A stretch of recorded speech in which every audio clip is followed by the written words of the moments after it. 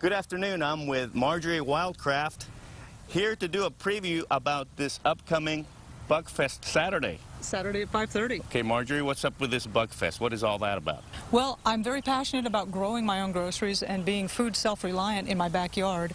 And there are some minerals, and especially the omega-3 fatty acids, that are very difficult to get to grow through vegetables and animals. And insects are high in these nutrients, so I thought I would learn how to eat insects. Tell me a little bit about some of the bugs that are here.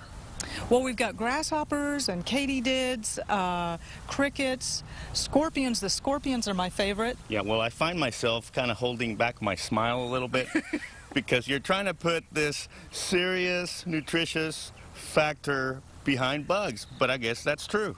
They're a great food source that's been used by humans for all of our history, and they're eaten all over the world except for here in America. When I first came up here, I didn't know, I just assumed it was going to be live bugs, but it's not necessarily live bugs. You also sort of simmer them and cook them a little bit. Oh yeah, no, we're not eating the bugs raw. We're cooking them and preparing them. And when people come, bring your own bugs, and we'll show you which ones are edible, which ones aren't, how to cook them. Well, you know, I came out here and I thought I was going to try some of these guys, but I don't know. I'm a little creeped out by eating bugs. I'm going to leave that up to the pros like you guys. What's it taste like? Nutty. Very nutty. I thought you were going to say it tastes like chicken. No, it's better than chicken. Tell me a little bit about the event in itself Saturday. It's just a big, fun gathering.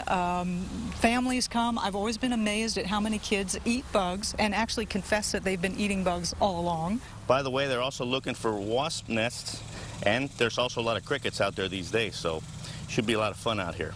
Reporting from downtown in the Zilker Park area, Ignacio Garcia, KXAN News.